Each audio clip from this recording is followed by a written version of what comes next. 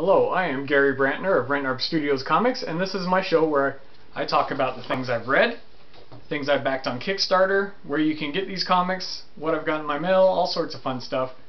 So first up we have a comic that I backed on Kickstarter called Touching Evil. This is volume 2, it's hardback, and it is by Dan Doherty. It is an amazing story. This totally should be a TV show or a movie.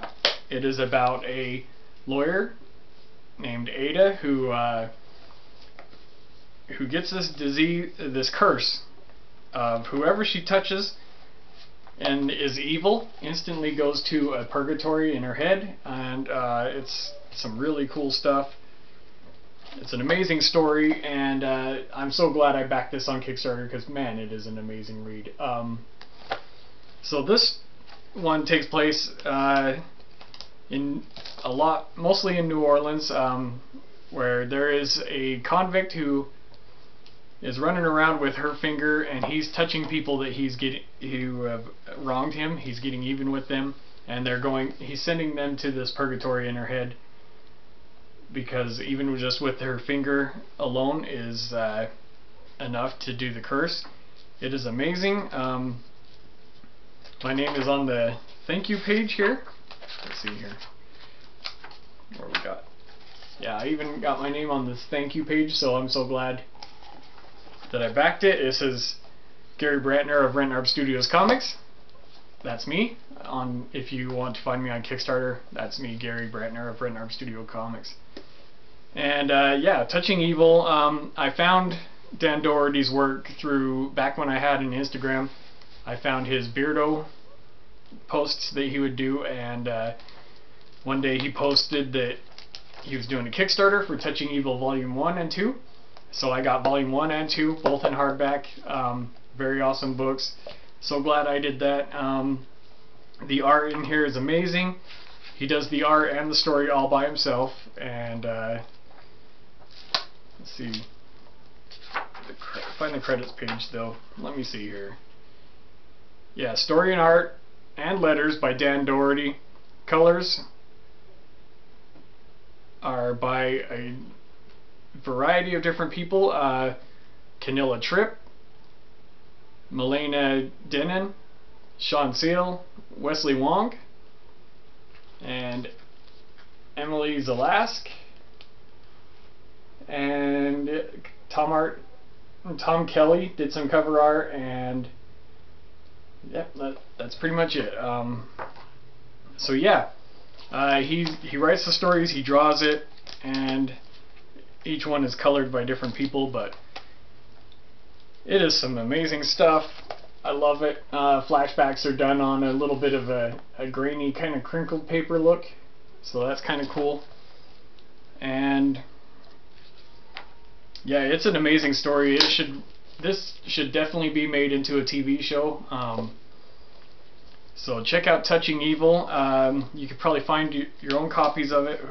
Let's see, who makes this? Source Point Press does this. Source Point Press has done a couple things that I've backed. I'm not sure right off the top of my head. I think Destiny New York might be one of them from there. Yeah, so check out Touching Evil. Find Dan Doherty on your social medias and find out where you can get this at Source Point Press. Beardo Comics is another thing you can Google to find it. So check out Touching Evil. That came with a really cool sticker that I stuck to my laptop and a thank you note. And let's see, what else have I reviewed? This is one. Somebody reached out to me on social media to check out The Table. I read it entirely digitally on my phone, and The Table is by Gustav Adolfo, who is from Guatemala. And let's see here. Find it. This comic book is done entirely in flats, which means that It is colored, and then they took the lines out. There's an awesome page right there. And here's another awesome page right there. So, let's see here. So The Table by Gustavo Adolfo, a Guatemalan, and it is written very well, and it kind of in an interview style. One of the characters is being interrogated in a prison by a priest, and so it has a very aftermath kind of feel, like you're coming on to it afterwards. It's about a war that takes place between well, these kids are caught in the middle of this, and so there's the war of the national army against the guerrillas, and these kids are caught in the middle of it, where they keep seeing the aftermath from the soldiers and from the guerrillas, and so they're tired of all this, so they decide to make their own faction to go after both groups and try and stop the war. And it was done really well. The flat art style worked for it. It wasn't entirely in grayscale. There were, as you can see by my pages, that there are some colors that pop here and there, and I think overall it was a really cool story. Check that out. I don't know where you can find it. Let's see here. How did I find it? Sorry, I'm still a little unprepared for all this. Here we go. It is at sigmacomics.com/The Table. So that's where you can find that. Oh, come on. Let's see, sigmacomics.com, The Table. I don't know if you can read that, but it's ZIGMA comics.com/The Table. Pretty easy. Check that one out. Gustavo did an excellent job writing that. The writing was very strong, and it was a good story overall. I had a hard time not putting it down and getting to work and all that fun stuff. I was reading it during my breaks, and he reached out to me on Facebook, and shaking. He reached out to me on Facebook, said, "Anybody want to read my comic?" And I said, "Yeah, I'll read it." And I'm glad I did. I checked it out. It was really cool. So, The Table on sigmacomics.com. Check that out, by Gustavo Adolfo. And what else? That's all that I've read lately. Now I'm going to get into what's on Kickstarter. Where's my Kickstarter at? Alright, so Kickstarter comics. Kickstarter comics. It's my favorite place to get comics right now. Is from the Kickstarter, since some of the best stuff is coming out of Kickstarter. And right now on Kickstarter, check out Palmiato and Johnson's Pop Kill Volume 2, or Issue 2. It is ending on August 29th, so you better act on that quick. What day is it today? I don't know. It's soon, I know that much. So yeah, check out Pop Kill number 2. It is adult themed, and it is about two different soda pop companies that are actually trying to kill each other. They're Siamese twins that have been separated, and now they hate each other. The art is amazing looking, and yeah, August 29th, so you better act on that one fast if you want in on that one. Miskatonic High 8, you have till September 3rd. As you know, Miskatonic High is one of my favorite reads. It is by Mike Shea and Ryan Mendoza.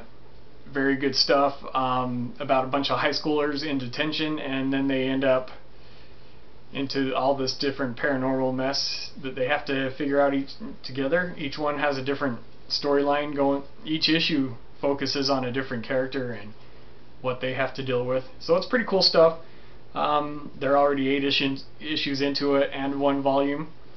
I recommend checking out the volume.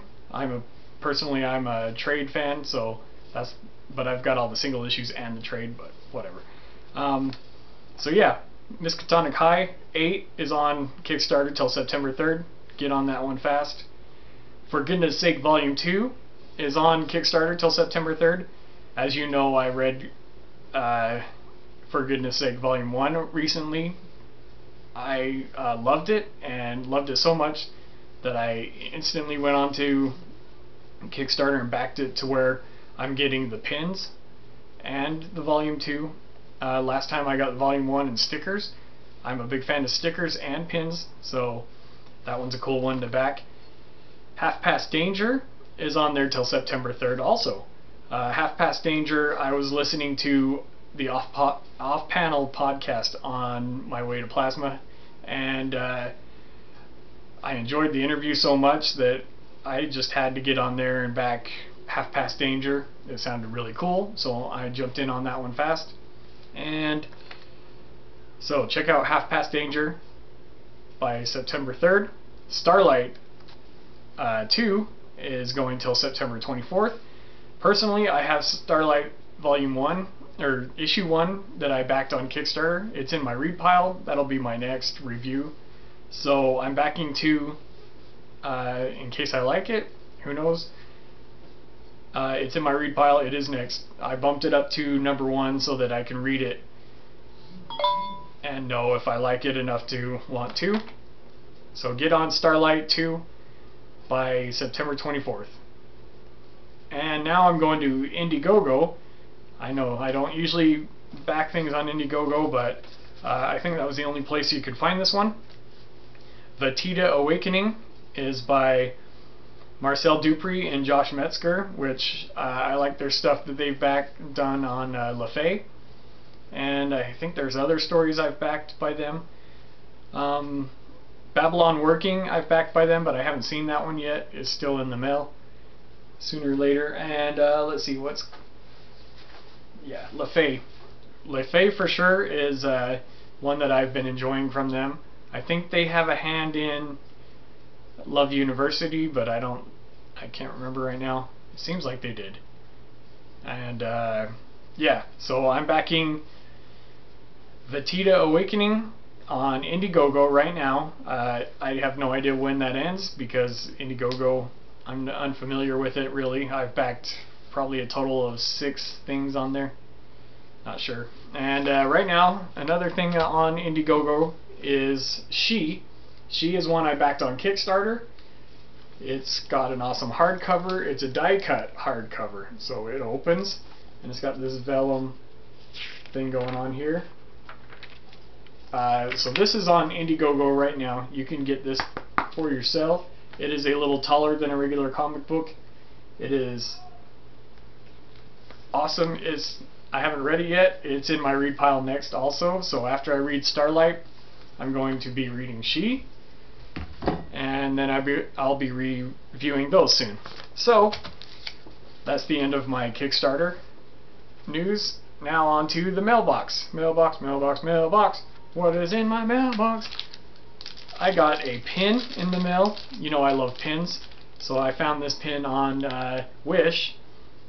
Yeah, I think it speaks for itself. And that's going to be a fun one to be wearing, especially in the coming days, you know, with all the voting and fun stuff going on. Next, what I got in the mail is a Wild Cosmos #2. Now, I backed Wild Cosmos on Kickstarter, so I'm glad I got this one in the mail. The first issue was actually bigger sized, but now they're going down to the standard size for issue 2. So, Wild Cosmos issue 2 going in the read pile. And let's see what else I got in the mail. Palomino from Stephen Frank. Stephen Frank does a comic that I like called Silver. It's about vampires. And This is Silver Volume 4. I got it with Palomino. I backed it at that level. And also I got Hollowed. Hollowed 1 and 2. It is about some detectives that, well, I don't know what it's about yet. I haven't read it. It's in my read pile now. And Hollowed came with a sticker. Whoops, I dropped it. But so Hollowed 1 and 2 go into the read pile.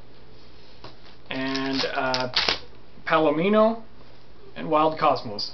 I'll go into the read pile soon, but next up on my read pile, I'm going to be reading Starlight and She. So I will get with you as soon as I read those. Thank you for watching Rentnarb Studios Comics. You can find me as Rentnarb on most of the socials. I'm not on Instagram, but you can find me on Twitter and Facebook as Rentnarb. And I barely ever use DeviantArt anymore, but I'm on there also. Anywhere you find Rentnarb Studios and that green alien, that's me. So check me out. I'm on Redbubble as Rentnarb Studios, or Gary Brantner.